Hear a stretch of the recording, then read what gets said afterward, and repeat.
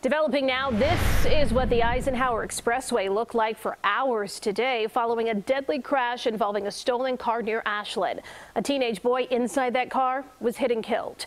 CBS 2's Vi Nguyen is live along the Ike with the latest on this investigation. Vi.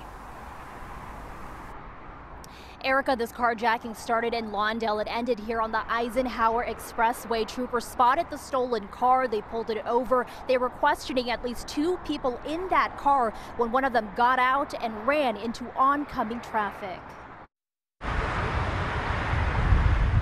Red and blue flashing lights lit up the Eisenhower Expressway early Friday morning. Illinois State Police shut down the westbound lanes after a teenage boy was hit and killed during a traffic stop.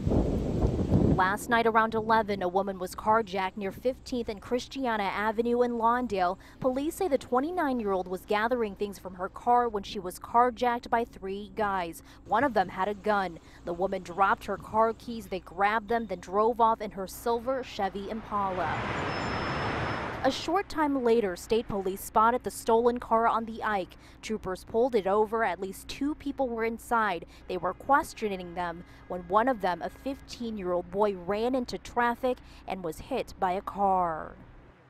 Now, we don't know much about the 15-year-old boy who died. A woman came to the scene of the crash early this morning and said that she was the mother of that 15-year-old boy, but as you can imagine, she was very upset to talk to us on camera. Reporting live along the Ike, Vi Nguyen, CBS 2 News.